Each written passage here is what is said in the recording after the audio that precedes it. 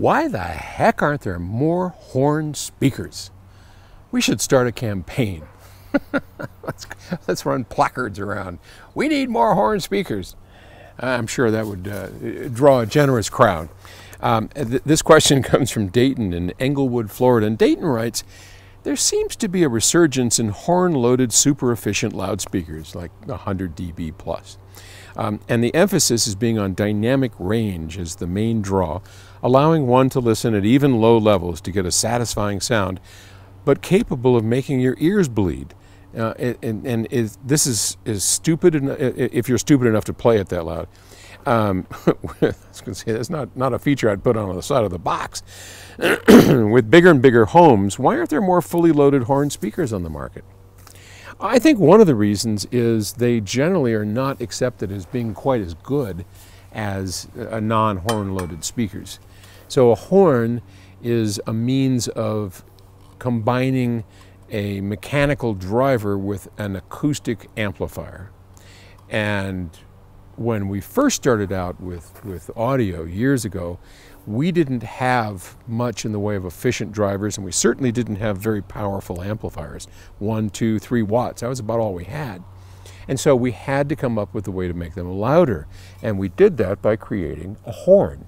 And that horn, just like horns that you use over here to your ear to amplify, whatever's coming in, does the same thing. It's just when I do this with my voice, it broadcasts out a louder sound. So it's an acoustic amplifier, mostly needed way back when we didn't have much in the way of amplifier power. Today, we got plenty of amplifier power. I mean, PS Audio makes the M1200. It's a 1200 watt amplifier, and I defy any speaker to to use up anywhere close to the M1200's power output. I mean, you're not going to do it, right? So it isn't a matter of watts anymore. Now, to your point about dynamics, there is something to that, in that when you have a speaker that is particularly efficient, 98 dB, 99, 100, somewhere around in that, you have the potential with any amplifier for quite a big dynamic range that's fairly effortless.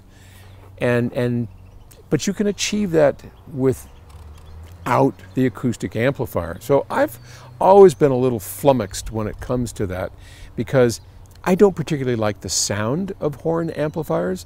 They first off, with a horn, you're gonna, unless you have an incredibly large horn, you're not gonna get much in the way of horn-loaded bass out of the thing.